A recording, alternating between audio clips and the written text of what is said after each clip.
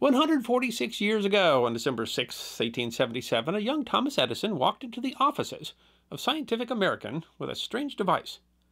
And turning a crank, he amazed everyone there with the recording, "Good morning. How do you do? How do you like the phonograph?" Today, recorded sound is everywhere. Virtually all music that you listen to has been recorded. Television, radio, and the internet are full of recorded sounds. The words you hear coming out of my mouth right now have been recorded. Heck, in a given day, many of us probably spend more time listening to recorded sounds than to live sounds. And yet the ability to record sound is a relatively recent development in human history. And the invention of recording devices and media had a monumental impact on culture, one that deserves to be remembered. Before modern technology allowed humans to actually record sounds, the only way to record music was to write it down. The concept was similar, to allow a piece of music to be repeated so that others could hear it outside of any single performance.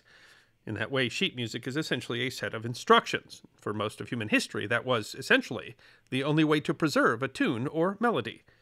It has long been postulated that sounds, not just music, could have been accidentally recorded on something like pottery, but modern study has largely discarded this possibility. It wasn't until the early modern era that serious efforts were made to actually record sound. Some of the earliest attempts to record sound involved obtaining tracings by attaching a stylus to a tuning fork or other object as it vibrated, a crude way of recording information about the sound. But later in the century, numerous inventors were working on more sophisticated recording systems. Thomas Edison traditionally receives the credit for the invention of sound recording with his introduction of the phonograph in 1877. However, as with many inventions, he was not the only inventor working on the concept. Decades earlier in France, another inventor was making important contributions to sound recording, though even he didn't realize how significant his accomplishments were. Edouard Leon Scott du Martinville was born in Paris in 1817, where he became a printer. His work as a printer allowed him access to the latest scientific publications, including a scientific examination of the ear. Around 1853, de Martinville became interested in finding a way to transcribe speech in a manner similar to the still young technology of photography. As he put it, he conceived of the imprudent idea of photographing the word. He wanted a machine that could solve the problem of speech writing itself. Might a writer dictate a fleeting dream in the middle of the night, and upon waking find not only that it has been written, but rejoice in his freedom from the pen, the instrument that struggles with and chills expression, he wondered. Martinville began designing a machine based on the human ear, which he figured already took sound waves and made sense of them. He made a large horn out of plaster Paris and used an elastic membrane to mimic the tympanum.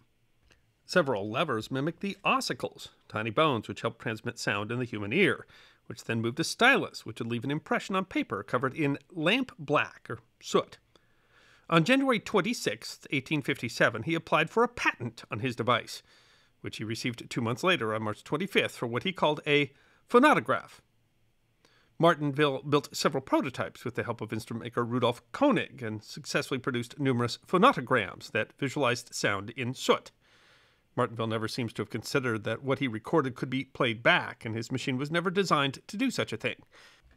Instead, he hoped to be able to discern from the scratched marks what had actually been said, so that users could record something and later look back at the recording verbatim, and read it as one might read text, without the need for notes or memory. Unfortunately, he never figured out how to read a phonogram. Using his device, Martinville recorded numerous sounds, including folk songs, music, and the recitation of lyrics or poetry, but no one considered the recordings replayable, and the phonograph became a footnote, described as a curio. That was until 150 years later, when researchers from First Sounds rediscovered several of the phonograms, and using modern techniques, were able to play them back. In 2008, they successfully restored a recording of a human being singing the French folk song, Au clair de la lune.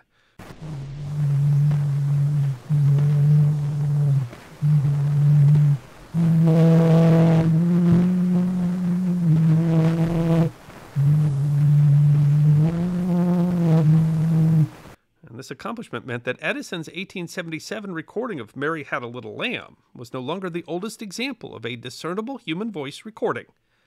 According to First Sounds, the Au clair de la lune recording was made on April 9th, 1860. Several earlier recordings have been recovered but remain unintelligible. Numerous other sounds have been recovered from Martinville's work, including an 1860 recording of the first lines of an Italian play, as well as an 1857 recording of a cornet playing a scale. In 1874, Alexander Graham Bell and Clarence Blake built a machine very similar to Scott's, with the exception that it used an actual excised human ear that vibrated a stylus as part of Bell's efforts to teach the deaf. Just before Edison, in 1877, a French poet and scientist, Charles Cros, made the conceptual connection between recorded sound as a traced line and actually reproducing it. He sent a sealed envelope with his idea to the French Academy of Sciences to prove his priority of conception on April 30th. Crow's most important thought was that the marks that a stylus made could be used to restore the original acoustic signal. Crow, however, never made any significant attempt at actually producing what he dubbed a paleophone. In 1877, Edison was actually working on telegraphs and the telephone. He was developing a machine, a telegraphic repeater that could take telegraphic messages and record them on paper, which could then be resent over the telegraph at any speed. At high speeds, the tape made a noise resembling human talk, heard indistinctly, and led him to consider whether a telephone message could be recorded and replayed. In May, he produced a machine similar to the phonograph, which had a diaphragm and embossing point that made indentations in paper. In July, he made a note in his notebook about an experiment recording sound. There's no doubt that I shall be able to store up and reproduce automatically the human voice perfectly. He soon dubbed the imagined device a phonograph. He soon replaced the paper with tinfoil wrapped around a metal cylinder and conceived of a machine that had 2 diaphragm and needle units, one to record and a second to play back. Speaking into a mouthpiece, the stylus indents the tinfoil in a hill and dale pattern. The device was manually cranked to record and play back. Edison gave a sketch of the machine to an associate, Swiss-born machinist John Crucy, who quickly built a model. The first words Edison recorded were, "Mary had a little lamb," and the device played them back. Mary had a little lamb, its fleece was white as snow, and everywhere that Mary went, the lamb was sure to go.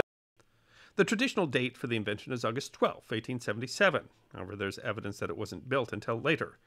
The earliest reporting on Edison's talking machine appeared in May, and he officially announced his invention on November 21, 1877. He applied for a patent in December, which was granted on February 19, 1878. According to Scientific American, on December 6, 1877, a young man came into the office and placed before the editors a small, simple machine. With a turn of the crank, the machine spoke. The first phonograph was a sensation, so unexpected by the public that it gave Edison the nickname Wizard of Menlo Park. Demonstrations of the machine were popular, but sales were lackluster. The recordings were of low quality, with one listener saying it sounded to my ear like someone singing about a half-mile away. The tinfoil recordings were fragile and easily damaged, and Edison was soon engrossed in experiments to make a practical light bulb. It remained a toy and nothing more for years, Scientific American reported. The next improvement came from Alexander Graham Bell, Charles Sumner Tainter, and others at the Volta Laboratory. Beginning in 1879, they worked to improve Edison's phonograph, eventually turning to wax as a better material for recording. Basic patents for wax recording were granted in 1886. Using a chisel instead of a stylus, they engraved the recording into a cylinder, which made a considerably better recording. Their initial machine, made in 1881, was sealed into a box and given to the Smithsonian, which wasn't opened until 1937. It contained a recording that recited from Hamlet, "There are more things in heaven and earth, Horatio, than are dreamed of in your philosophy." Bell and Tainter's machine, which they called a graphophone, inspired Edison to improve his phonograph. The machine he created, however, was essentially the same as Bell and Tainter's, and he purchased a license under Bell's patent to sell his improved phonograph. Meanwhile, a German-American inventor named Emil Berliner began work on his own sound production machine. He was granted a patent for his gramophone in 1887. His invention would eventually turn away from Edison and Bell's cylinders to a flat disc, which offered more ways to make multiple copies as the cylinders needed to be made individually. He etched the grooves with acid into zinc discs. Initially, the machines were seen primarily as automatic stenographers, although Edison envisioned them recording family sayings, music, preserving language, and phonographic books for the blind. The 1890s saw the machines take their place as entertainment devices. In 1896, Edison founded the National Phonograph Company. The small cylinders generally could only play back about 2 minutes, though larger 4-minute cylinders were introduced to compete with disc, which could generally play longer. It wasn't until 1901 that a method of easily reproducing cylinders was developed, which replaced engraving with a molding process. While Berliner ran into legal issues, his system eventually became the basis for the Victor Talking Machine Company. Discs would come to dominate the market in the 20th century. Early discs were made of hard rubber and then shellac. Vinyl, or vinyl light as it was originally called, were first used in the 1930s in radio. Vinyl discs were used in World War II for popular V-discs, which provided music to U.S. soldiers, starting in 1943. In 1898, a different means of recording was invented by Danish engineer Valdemar Poulsen, called the telegraphone. It was used primarily for dictation and produced mainly in limited numbers by the American Telegraphone Company, in competition with the more successful wax disc-based recorders, the dictaphone and Edison. Magnetic wire recorders were especially popular in the U.S. after World War II and into the 1950s, before magnetic tape recorders became more affordable. Beginning in 1925, integrated electronic microphones, signal amplifiers, and recorders allowed sound to be recorded electronically and not just acoustically. Previously, all players were mechanical. Electric recordings could reproduce a broader range of sound, as well as creating the role of a sound engineer to capture, mix, and otherwise improve recorded sound. Electric players followed quickly in 1926. The jazz singer, the world's first talkie, synchronized sound to the picture by locking a turntable to the projector. And by the 1930s, sound-on-film techniques were developed, which allowed sound to be physically recorded using light, often on the same film as the images. The sound could be retransmitted as an electrical signal and played using loudspeakers. It was Second World War-era Germany which revolutionized sound recording next with their invention of magnetic tape recording. Invented in 1928 and based on magnetic wire recording, first invented in 1898, it was restricted to Germany until the end of the war. Allied nations first learned about magnetic tape recording when they realized that pre-recorded German programs had sound almost indistinguishable from live performance. Magnetic tape replaced discs as the primary medium for sound masters and allowed for longer and higher fidelity recordings. It also allowed for multi-track recordings for music. It also allowed for significantly more editing, although most home playback remained on vinyl. Using tape for actual playback began in 1954 with the Fidelipack, also known as a cart. They were mostly used for playing back short jingles, commercials, and some music on the radio. They used endless loop tape cartridges, invented in 1952 by Bernard Cousineau. These developed into the Muntz Stereo Pack, or 4-track, created by Earl Madman Muntz in 1962 as a way to play music in cars. The tapes were considerably more manageable than similar automobile record players like the Highway Hi-Fi and Autocom Flexidisc. The 1960s saw the invention of two important new media for sound playback, the compact cassette and the 8-track. The cassette was invented by Lou Ottens and a team at the Dutch company Philips in 1963. Ottens had led the development of Philips' first tape recorder, which led to his development of the cassette. His team developed their own cassette instead of using the 1958 RCA tape cartridge system. Contributing to its success was the fact that the format was licensed to Sony, free of charge. Though it actually predates the 8-track, the cassette's greatest popularity wasn't until the 1980s, when it surpassed vinyl record sales, and the Sony Walkman defined portable music. The 8-track, whose development is the subject of another episode of The History Guy, was designed by Richard Krause at the Learjet Corporation, adopted from the Fidelipack. The 8-track's initial success came from its use in cars. In 1965, Ford included 8-track players in several models. Sales peaked in 1978 before declining rapidly. Digital recording began on magnetic tape in the 1970s in formats like the digital audio tape and digital compact cassette, neither of which were commercially successful. Optical disc technology was first commercially released with the failed Laserdisc, which served as the basis for a joint Sony-Philips effort to develop the compact disc digital audio, a fully digital recording medium released commercially in 1982. 10 years later, CDs outsold cassette tapes. But even the relatively small and easy-to-use compact disc was too much, as the entire idea of physical media was being challenged. The invention of the digital audio player is generally attributed to British inventor Kane Kramer, whose 1979 invention received a patent in the United Kingdom in 1985 and in the US in 1987. While his invention would be important in later patent disputes, the player never went beyond a prototype.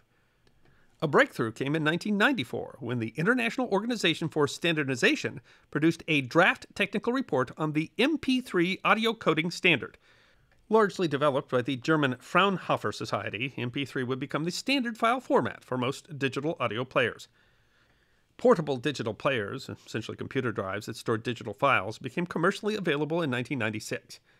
But early portable digital media players tended to be clunky, hard to use, had limited storage, and were expensive. In the year 2000, the innovative i2Go had 2 gigabytes of memory and cost $2,000. But the market really changed with the introduction of the Apple iPod in 2001, which offered 5 gigabytes of storage and retailed for $400. Apple CEO Steve Jobs said at the time, "You can fit your whole music library in your pocket." 600,000 were sold in the first 14 months. In 2004, Apple sold 8.2 million of them. While portable phones with built-in MP3 players were available as early as the year 2000, the process of transferring songs was cumbersome, and portable MP3 players still ruled the market until the introduction of the Apple iPhone in 2007.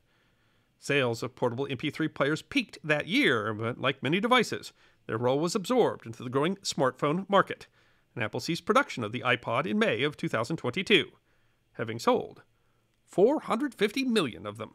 Today, of course, most music is purely digital. New cars today usually don't even come with any kind of a physical media player, with iTunes and streaming services replacing physical recordings altogether. But at the same time, physical recordings are making a comeback. Vinyl albums have had something of a renaissance lately, with sales increasing progressively over the last 17 years. And sales of vinyl albums outpacing the sale of CDs for the first time in 2022. And maybe even more surprising, new albums are sometimes being offered also in cassette format, I guess for people who miss that cassette tape hiss, or really just for people who want to have a physical music collection in a smaller format. The argument isn't just over the purportedly warmer and more natural sound of analog recording, but also that visual and tactile experience that comes from owning a physical album. And in perhaps the most extraordinary example, human recorded sound is now being carried, as of November 2023, more than 15 billion miles away from Earth. 2 identical golden records were included aboard the spaceships Voyagers 1 and 2, intended for any intelligent extraterrestrial life form who may find them. They include greetings in several languages, sounds from Earth such as birds and wind, and music ranging from Mozart's Magic Flute to Johnny Be Good by Chuck Berry. Today, recorded music is more accessible and omnipresent than ever before. What that means for the future of recorded music is unclear, but I think we all can be sure that humans will continue to record their voices for posterity. I hope you enjoyed watching this episode of The History Guy, and if you did, please feel free to like and subscribe and share The History Guy with your friends. And if you also believe that history deserves to be remembered, then you can support The History Guy as a member on YouTube, a supporter on our community at Locals, or as a patron on Patreon. You can also check out our great merchandise shop or book a special message from The History Guy on Cameo.